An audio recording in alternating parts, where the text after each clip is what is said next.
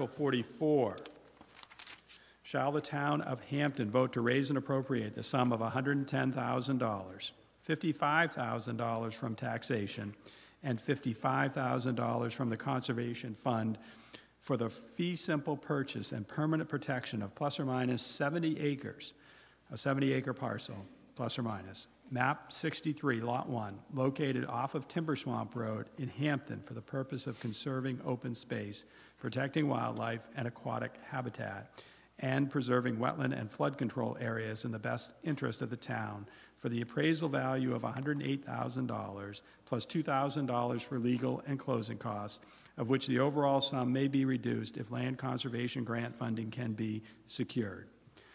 Said premises to be held in perpetuity by the town of Hampton and placed under the care of the Conservation Commission.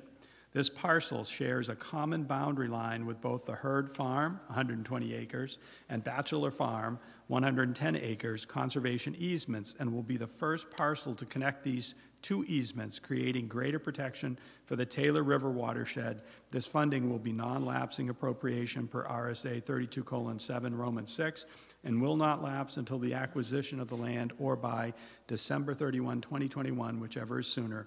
Majority vote required. Recommended by the Board of Selectmen 4-1, recommended by the Municipal Budget Committee 8-0. Fiscal impact note, the estimated 2019 tax impact on $55,000 is 1.6 cents per $1,000 evaluation. Is there a motion to open discussion on Article 44? Moved by Ms. Woolsey, seconded by Ms. Barnes. Is there anyone who wishes to be heard on Article 44? Mr. Diener? Thank you, Mr. Moderator. I'm Jay Diener of the Conservation Commission, 206 Woodland Road in Hampton. This parcel is unique in that, as the warrant article says, it connects some existing conservation easements to further expand our protection of the Taylor River and Old River watershed.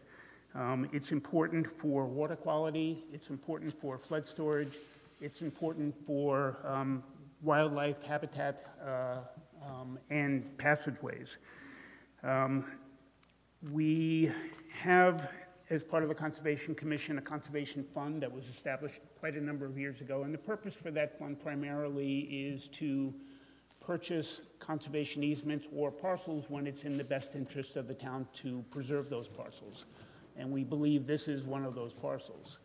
The Conservation Fund has been used recently in 2018 to purchase additional acreage in the Hampton Town Forest. And because of the funds that exist the monies that exist in the Conservation Fund, there was no additional cost to the taxpayers for those acquisitions. However, we don't have enough money in the Conservation Fund to pay for this entire parcel. So we're offering to put up $55,000 from the Conservation Fund and asking the taxpayers to cover the cost of the additional $55,000 so that we can complete this purchase for the benefit of the town and its residents. So I urge your support for this warrant article. Thank you. Thank you, Mr. Diener. Anyone else wishing to be heard? Ms. Geiser. Ann Kaiser, 7 Palmer Street. I just have a couple of questions for Jay. I'm wondering if this land is currently in current use. I believe so. And what would be the impact of the land use change tax once the town owns this land? I don't know. Okay. I don't think there should be any, Ann, because the current use designation applies to acreage 10 acres and more, and Yes. This is going to go from, 70 acres to 70 acres. So I don't think there should be any land use change tax penalty as it shifts from, I guess, a private landowner to the town if this were approved. So.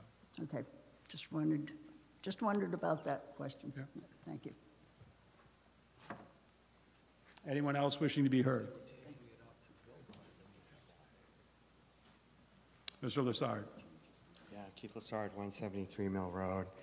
I rise in support of preserving the wildlife corridor out on the western part of town.